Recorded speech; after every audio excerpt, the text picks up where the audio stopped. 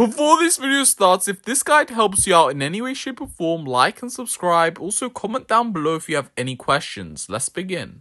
Hey everyone, today I'm going to show you guys how you could go ahead and install Python on a Chromebook. So let's go ahead and begin right now with today's video. First guys, you're going to go over to your Chromebook. As you can see, I'm on it. Click on Play Store.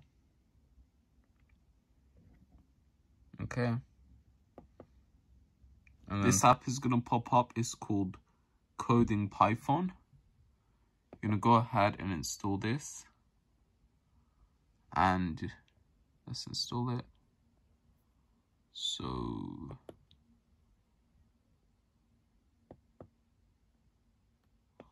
let's just uninstall these two.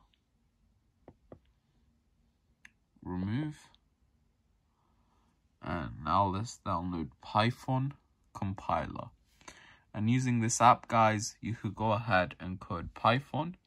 There's also other apps as well for this. There's PyCode, and there's Python libraries compiler, which is another one. I mean, there's just so many, guys. Like, there's not just one. There's so many you could use. And just so many you could, try for yourself. And see if you want it, see if you like it. And yeah, it's really that simple, guys. So I hope you guys have enjoyed, and peace out.